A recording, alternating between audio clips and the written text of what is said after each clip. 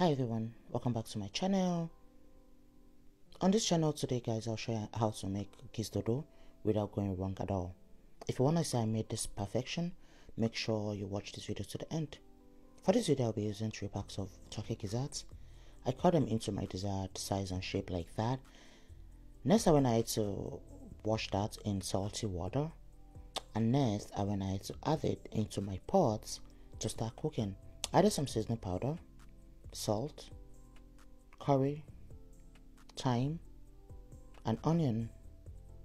Next I went ahead to add hot water in order to help kickstart the cooking process, and I just give it a time stir and cover to cook. I'll also be using 3 packs of plantain. I split that into 4 and trying to cut them into cubes as possible. Make sure you use plantain of this nature, okay? Make sure it's not softer than this and make sure it's not harder than this.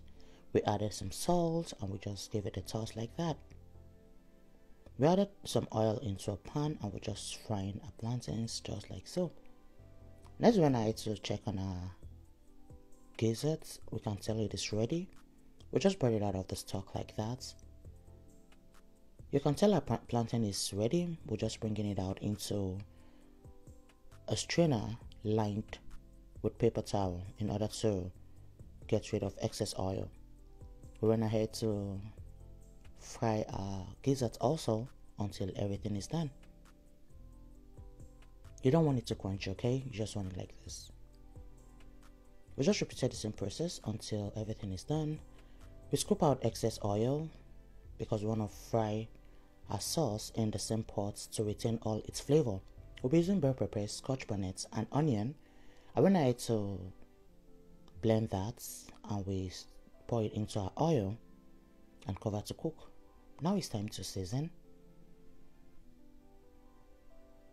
We added salt, a little bit of seasoning powder, curry, white pepper, thyme, and nutmeg. We added some ginger and garlic and give this a good mix. Then we'll be leaving this to fry.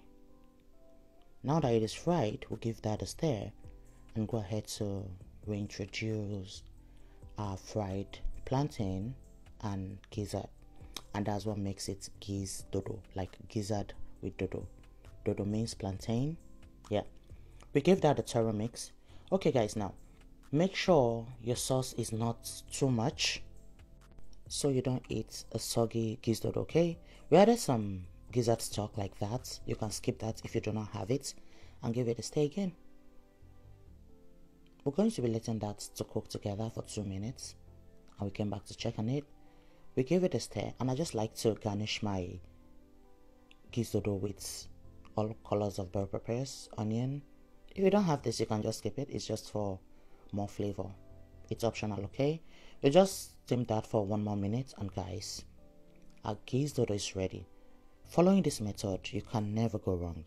Let me know if you're going to be trying this out, and thank you so much guys for watching, and I'll see you guys right in my next one. Bye.